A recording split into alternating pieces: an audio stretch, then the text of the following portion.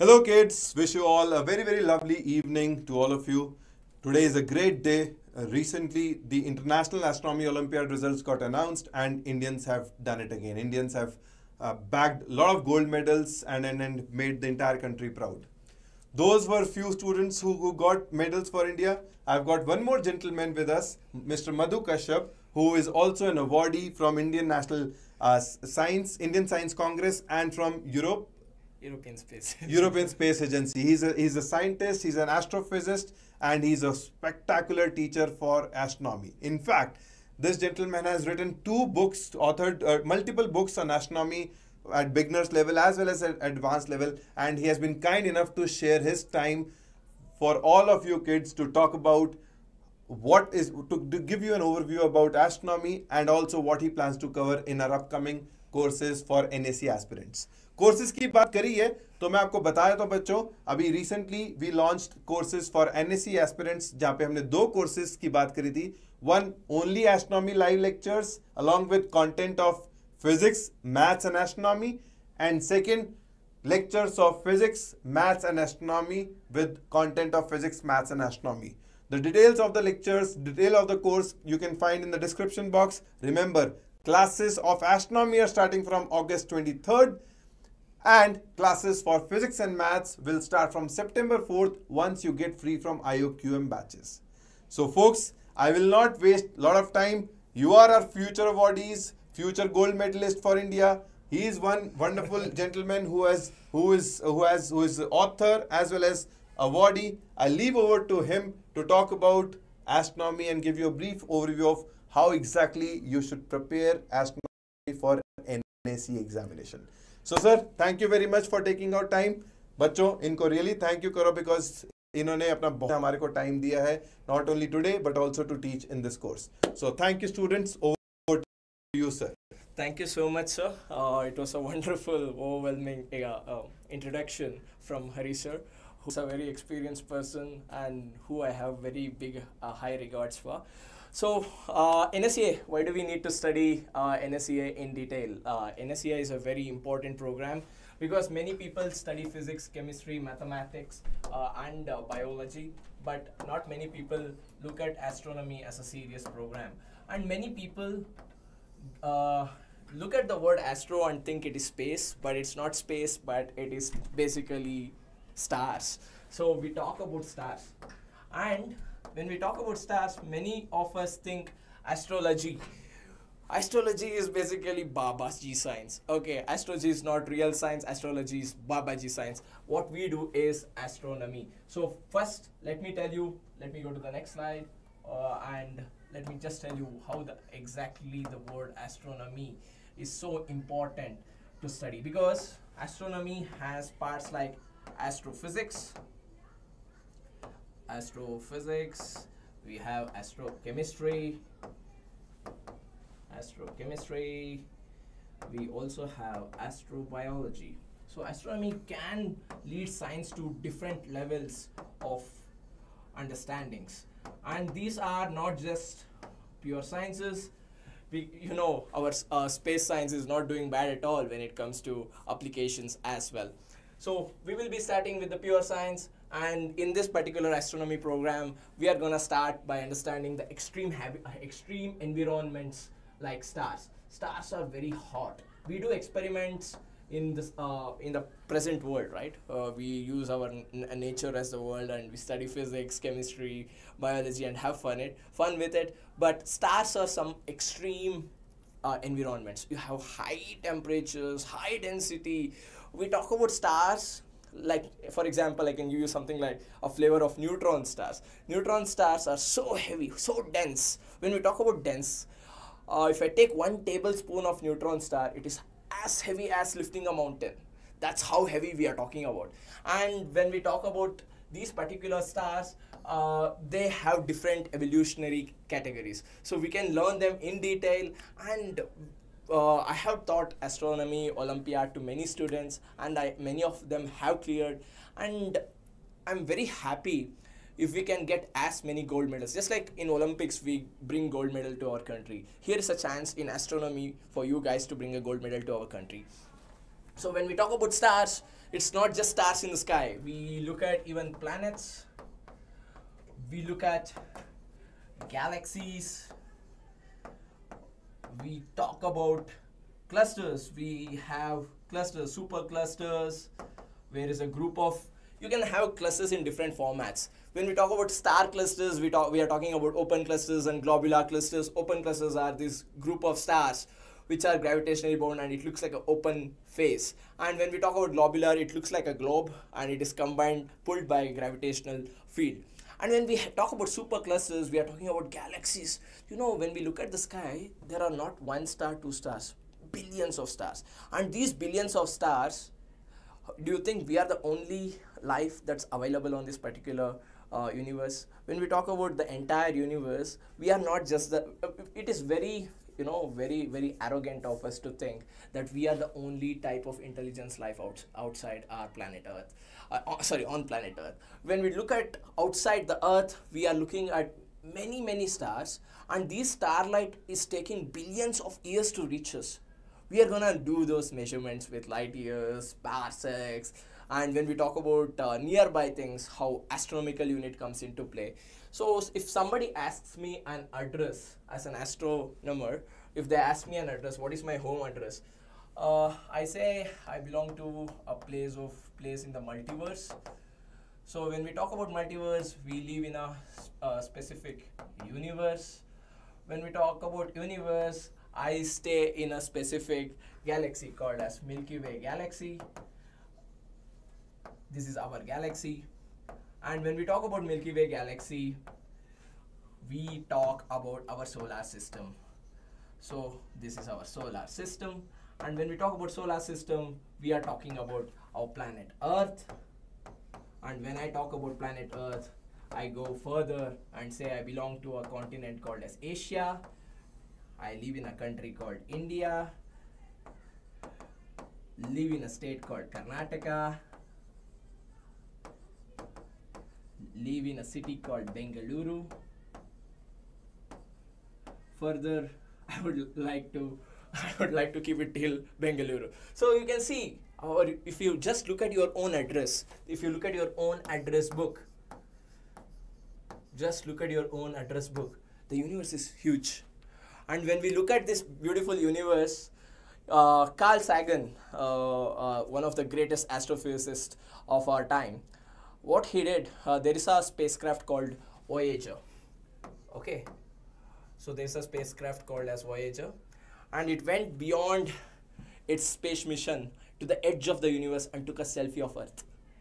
And that selfie just looked like a pale dot blue. Let me change the color and give you the feel of blue. So it was just a speck of dot in the big vast universe. In this particular dot, you live, I live, all the people who we love, we hate, Hitler lived, Gandhi lived, all the people from the history or in this particular world, everybody lived in that particular pale of dot. So when we talk, it makes us humble how small we are in this vast universe. Okay, let us look at this was just to give you an inspiring introduction of what exactly is happening in this particular astronomy. Why do we need to study? There is a vastness and we need to find, are we alone in the universe? Those are big questions that we are not able to answer right now. So astronomy helps us to understand what's going on in that particular area. So as I told you, you have to be very familiar with the terminologies like stars. Stars are not like this. Okay, let me use a different color. So stars does not look like this. Many people think star means this. This is not the star. The shape of the star is actually, it's basically a big gas of ball. It's a big gas of ball. And what is happening inside our sun is gravity is pulling everything inward. Gravity is pulling everything inward to the center core.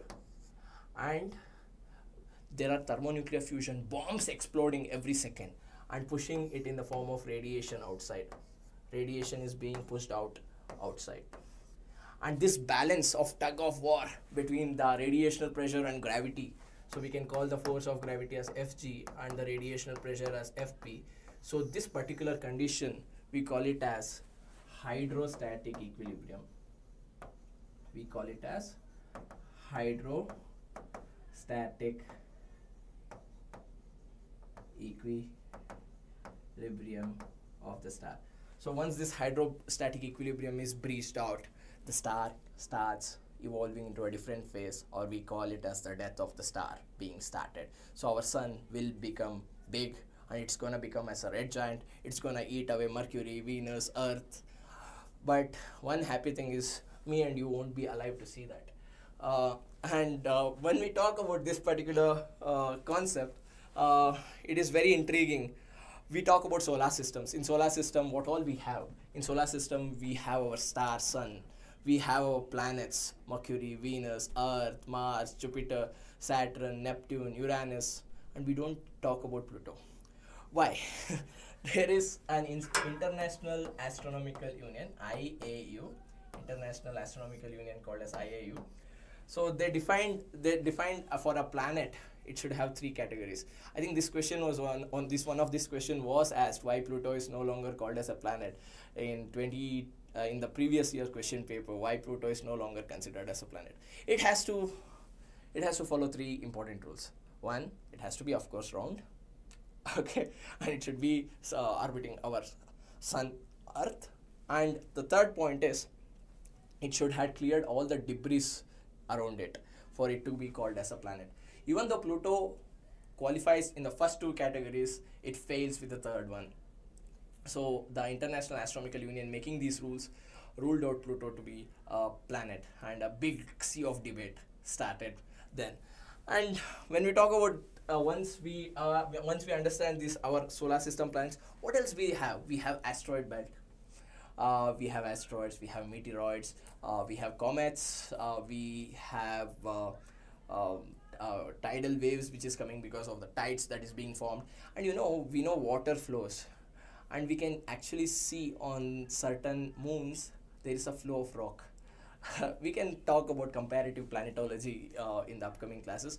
And you would have heard the word exoplanet in the previous year question paper. They would have asked you to find something with respect to the atmospheric mass composition in exoplanet. Let me use this eraser. So we talk about exoplanets. So when I talk about exoplanets, I get very excited. The reason is, exoplanets are planets outside the solar system. And when we talk about these planets, the one thing I did was, when I started my journey in research in exoplanets, the surface temperature, you can't go to a planet and check whether the planet is hot or cold, or a star is hot or cold. You have to figure out a unique technique to find it, or indirect method to find it. So I'm happy to share, me and my team, we found a formula for finding the surface temperature of the exoplanet. And so I think Hari sir said I received the Young Researcher Award from European Space Agency in Netherlands. The reason why I got that is, we found this formula, and we also found some Earth-like and Mars-like planets, which became the cover page of Astrophysics and Space Science Journal. And for that, I received the Young Researcher Award from European Space Agency in Netherlands. And these are planets outside the solar system. How do we detect them? Detecting them is a very challenging task. There are different techniques like Doppler shift techniques. There are questions based on Doppler effect in astronomy, and Olympiad questions basically. And I have written in detail about these things. Whenever many people wanted to say, sir, why don't you talk about yourself more? I just say, just use Google or Amazon to read more about me. Yeah, that's the fun part. So when we talk about exoplanets, there are something called as exomoons, exocomets. Exo basically means outside our solar system, whatever we find.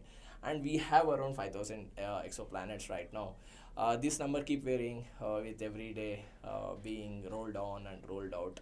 Since this being a recorded session, I would say approximately in the timeline we are around 4 to 5K of exoplanets. And there are many missions. If you look at the Astronomy Olympiad syllabus, it's quite wide, and it sounds like you need to know you have to hear the popular lectures, what is going on in the current trends. All these things are there, right? In the particular astronomy. And there are words like galaxies and clusters. So when we talk about galaxies and clusters, we talk about AGNs, active galactic nuclei. And we also these active galactic nuclei are basically in like radio galaxies, which are as big as a black hole but have jets coming out. And we use the word blazars, quasars coming out of them. So all these things are fun to study, right?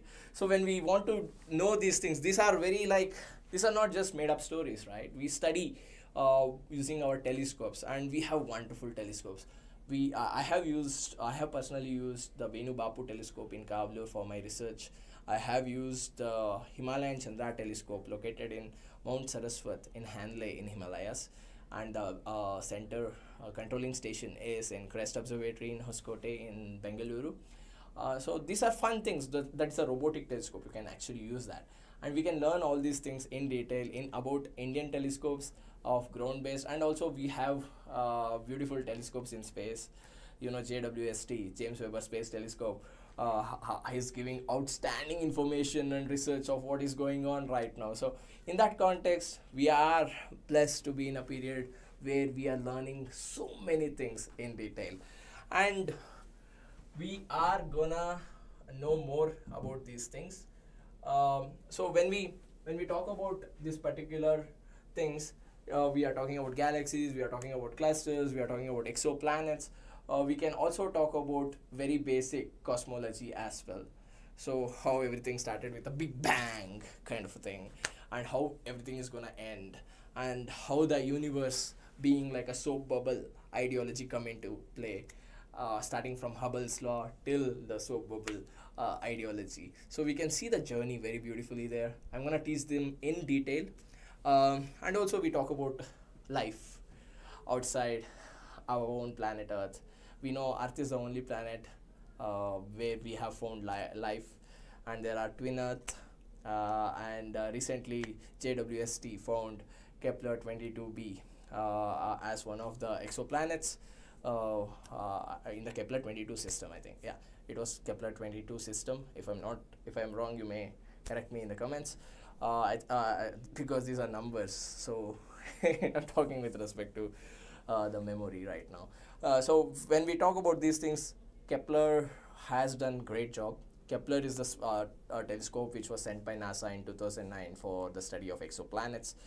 And we can also study about magnitudes of the star and the constellations. Okay, and the constellation does not have any effect on us, like astrologers say. So and when we talk about constellations, we have Orion constellations, the beautiful constellations, and we are gonna learn and have fun with them. Okay, it's gonna be storytelling, and there is a star called as Betelgeuse in the constellation of Orion, and that's gonna go supernova in our own lifetime. So there will be two bright objects, like one is moon, another one an exploded supernova remnant, where we can watch both of them, and we can feel like there are two sources of light coming at us. So these are the fun things that you will be experiencing in your own lifetime.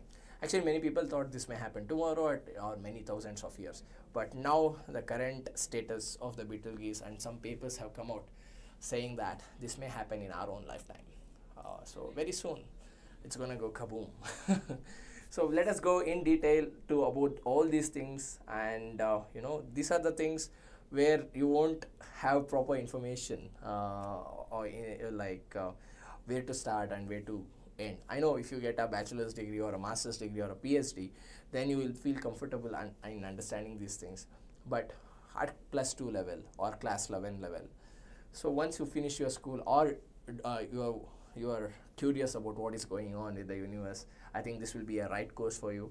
So please do join me on the day of the course, which is 23rd of August. Please look at the description below. I'll be really, really, really happy, and we will have fun interactions in the class, and I'm gonna clear all your doubts, and we are gonna look at this beautiful universe. And we know, I always keep saying, Earth is a time machine. Every day we are traveling into the future, and we also look at the past in a way. So if you look at our star, sun, you know, it takes only people, whenever I say the photons which are touching your skin, how old are they? If I ask the student always says around 8 minutes, approximately around 8 minutes. You can go with the decimals if you are interested. But when the photon is born in the core, it's gonna do a drunken master walk. You know, when a drunken person, he falls down, he bombards with another person, all these things happen. So that particular dance, zigzag dance, Brownian motion or drunken master motion is gonna take for millions of years before the photon reaches us. So whatever photons that is touching your skin, it's much older than your grandparents, great grandparents. So you have to imagine, we are looking at the past. When we look at the sky, we are actually looking at the past. And Earth is a time machine which is taking us forward. With that note, I would like to leave you in peace, and would really love to teach you astronomy in the upcoming course. Thank you and have a nice day.